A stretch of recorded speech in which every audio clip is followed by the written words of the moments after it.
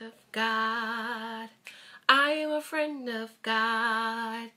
I am a friend of God. You call me friend. Yeah, I was supposed to be a singer. God made a mistake.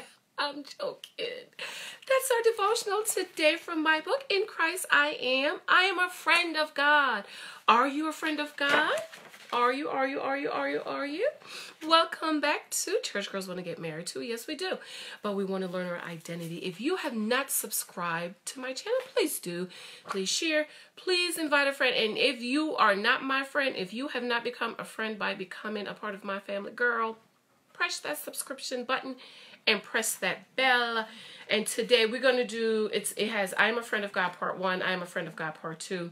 And I'm going to do them together to save us some time. All right, I'm a friend of God. You want me to sing for you again? I am a friend of God. I am a friend of God. I am a friend of God. You call me friend. Yeah. I am a friend of God, Part 1. John 15:14. You are my friends if you do whatever I command you. That's what Jesus is saying in John 15:14.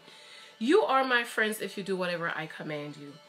It is so awesome to know that Jesus has made you his friend. In this verse, Jesus says that you are his friend if you do what he tells you to do in the Bible. You will only know what God has said in his word by reading it and attending church regularly. In verse 14, Jesus goes on to say that he no longer calls you his disciples and you his servants, but he calls them friend. He no longer called his disciples servants. He called them friends. You are the friend of God. You are a friend of God. You are Jesus's friend. Our devotion says, say it, believe it, think it. Jesus is my best friend, okay? Jesus is my best friend, and I am Jesus' best friend. He shares the secret of his word, the Bible, with me. So today as you go about, say, think it, be it, feel it, think it, say it, I am a friend of God. There's also part 2 where we'll read, I am a friend of God, part 2. John 15:15. I no longer do I call you servants, for a servant does not know what his master is doing, but I have called you friends. For all things that I heard from my Father, I have made known to you. There is a song called I Am a Friend of God. I am a friend of God. I am a friend of God. I call you friends. One of our favorite songs. It is a beautiful song that reminds us that we are now friends of God and not strangers. When you have a friend, you will talk to and share things with that friend. Some things you can only share with that special friend because you know that your friend has your back. Well, this friend is Jesus. Make Jesus your best friend.